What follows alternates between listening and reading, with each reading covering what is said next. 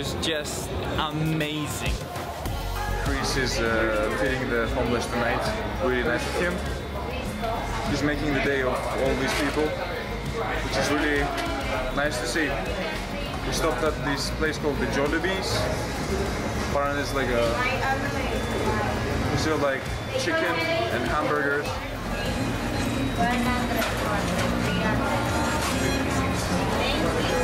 Have a good day. Thank you. Have a good day. How much money do you think we spent on this family? I think we spent 20 euros. Yeah. Yeah, it's nothing really. It will feed them for about a week. I think so too, yeah.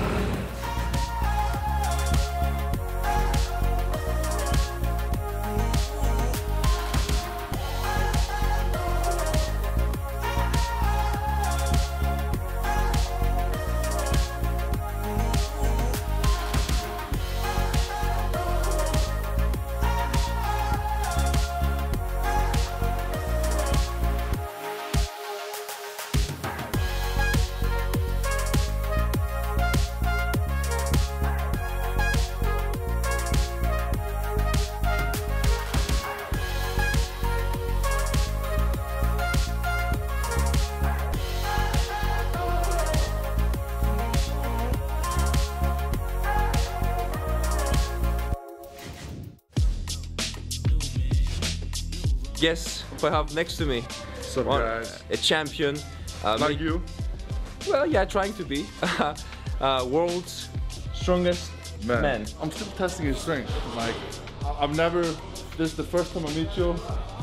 And I honestly don't know how strong you are. I know you're a great athlete as a tennis player, but I have no clue how strong he is, so I have to start slowly. Come on, there you go. Come on. Easy way. One more. He's just walking, he should be running. Okay. Not even try the other one, this is already too much. Good job, good job.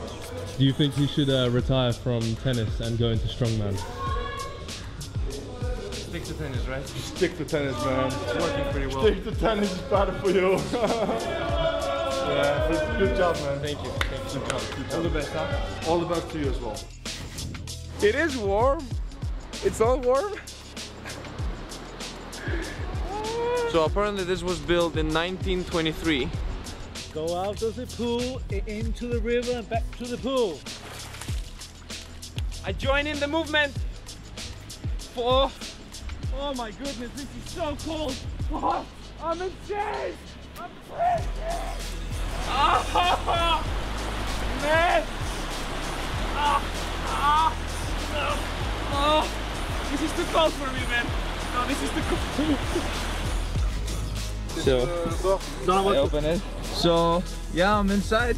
Oh! Wow!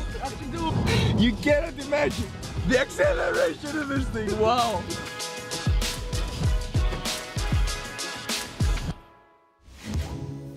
I'm back with the travel vlog. Super happy with it. This week I'm in Shanghai, China.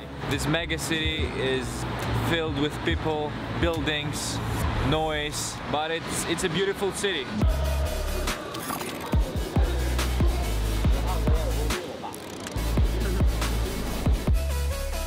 We were supposed to change our metro in 6 stations, but it was then when things got tricky.